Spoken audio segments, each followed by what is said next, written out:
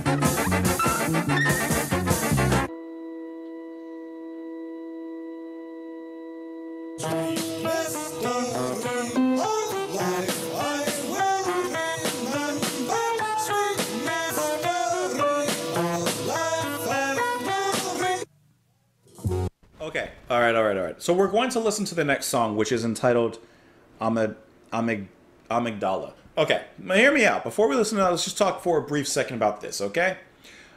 Hear me out. Hear me out. This is the stew. That is at least the first track from Henry Cow's Legend.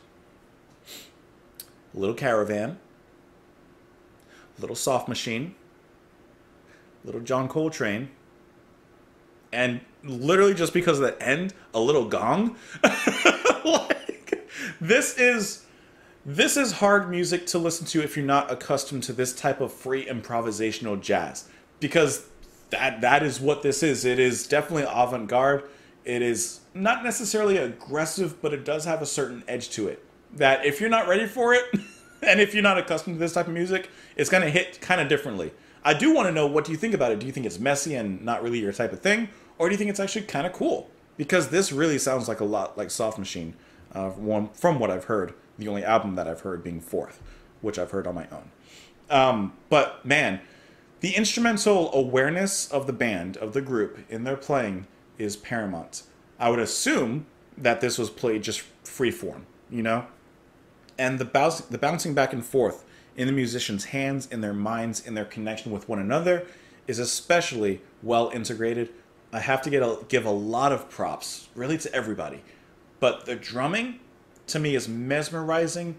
It flares, it's dynamic, it's so exciting and interesting throughout the whole piece. And the horns, I think, display a certain type of melodic awareness with one another. So, for example, throughout a lot of the middle section, one horn kind of solos and does its own thing. Everyone's kind of like in their own groove.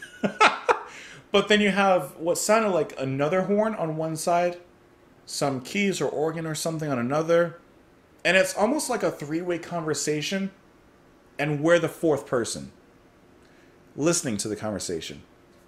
Have you ever been the third or fourth person in a conversation? Like, there's already a group talking, and you walk up, and you try to join the conversation, even if you're just listening. You may not be quite aware of where the conversation was going or the topics at hand, but you're trying to catch, where the conversation is going.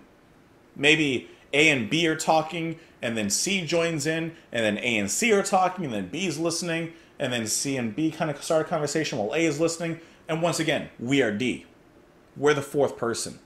I feel like that's what, at least my experience is, listening to Nirvana for Mice. It may pick up to that area here. Let's look right here. See, you have that main saxophone that's leading here. While, really, it's more than three people. Everyone else is having a conversation right now. It's like a game of telephone in 5 minutes, but it's ringing every bell. To me, this is really cool to listen to. This is hot music to me. I don't even know if that makes sense. This kind of music reminds me of a hot summer in a city. In some urban area, it's just sweating. Everyone's just burning up. It's a heat wave. This is a heat wave of music. It's not cool jazz. This is hot jazz, But to me, this is like really, really cool to listen to.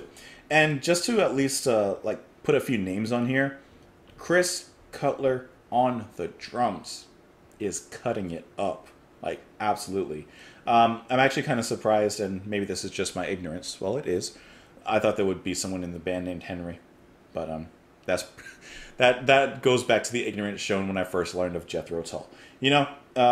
Jeff Lay on the saxophones, the flute. There's two people who are handling those instruments, Jeff Lay and Tim Hodgkinson, and once again, their communication is absolutely perfect.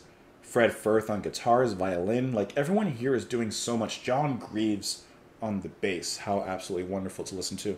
Let's go ahead and, actually, before I move any further, really quick, John Greaves was also a member of National Health. So they are They must be a little bit Canterbury related. I don't see anything here, at least initially, but I feel like there has to be some sort of relation. So let's go ahead and listen to the next song. I'm going to play the ending of Nirvana for Mice and let it lead into the next song, which was I'm trying to pronounce it right. Amygdala. Amygdala. Amygdala. Amygdala. Let's go.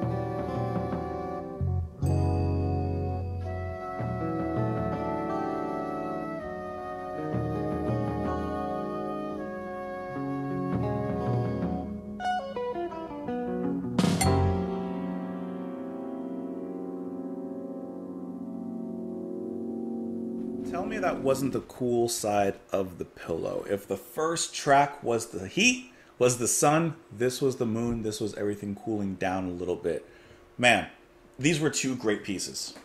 These were fantastic. Sorry, we'll go to the next song.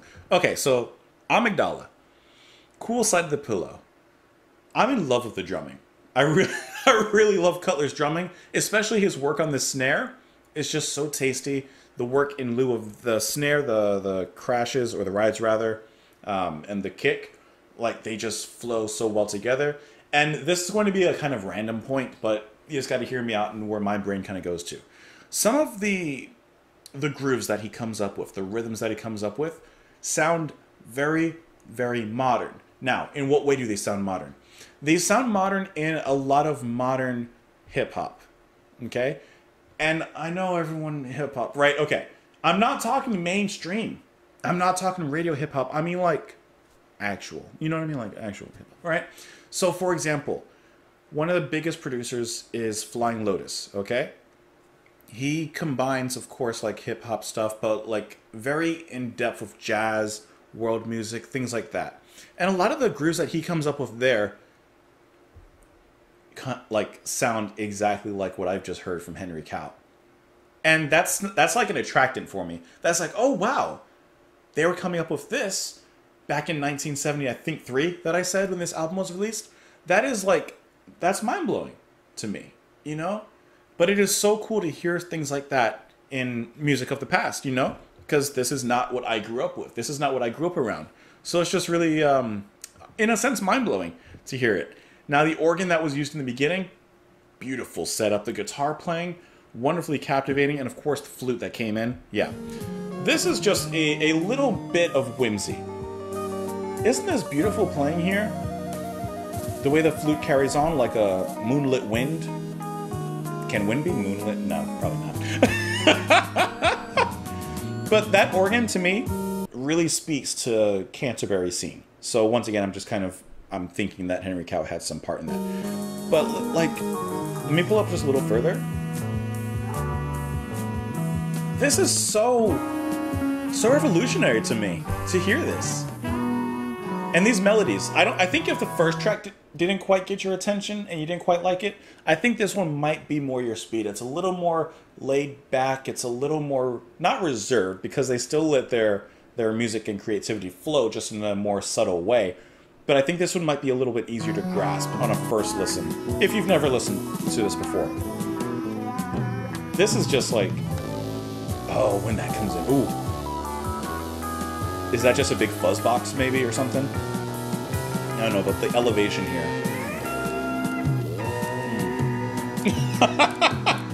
Listen, I would love to know what you guys thought of these two pieces here. I just really quickly Googled what the heck is an amygdala. Amygdala? Alright, so I didn't really think about this, but it is one of 2 almond-shaped clusters of nuclei located deep in medullae within the temporal lobes of the brain cerebrum. It's a part of your brain, is what I'm getting at. But specifically it says shown to perform a primary role in the processing of memory, decision-making, and emotional responses. Okay, can I tell you? This type of music definitely gets an emotional response from me. And isn't that what good music to the listener should do? Should captivate and release some sort of emotional response from you. Should warrant an emotional response. And Amygdala. Playful, cheerful, slightly pastoral, very jazzy, extremely melodic. Has everything I want out of it. You know? I'm just looking on Wikipedia just to see if there's anything interesting about this album. I mean, obviously we've heard some interesting stuff, but just to see if there's something else on here that may be of interest to us. Now, the cover art is just a really nicely colored sock, and it says that the work is by Ray Smith and was his first of 3 paint socks to feature on Henry Cow's album. So I guess the other albums from Henry Cow also have socks on them. So, and I guess they used it to perform some puppeting and stuff at some points during their live shows. So that's kind of interesting. I guess they would also iron it at certain points.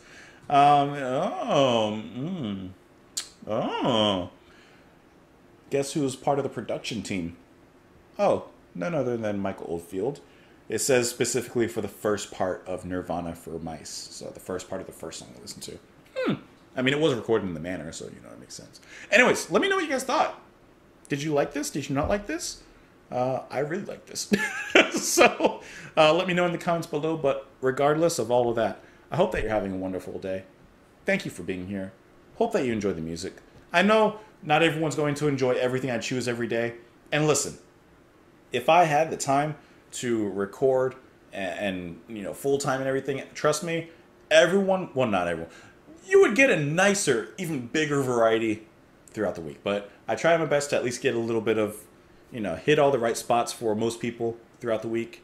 And if not, you know, just keep asking and I'll try and do my best. But I am one man. But this one man at least hopes that you're having a wonderful one. Thank you as always for being here. Hope that you enjoyed your time. Come back tomorrow and I'll see you then. Bye.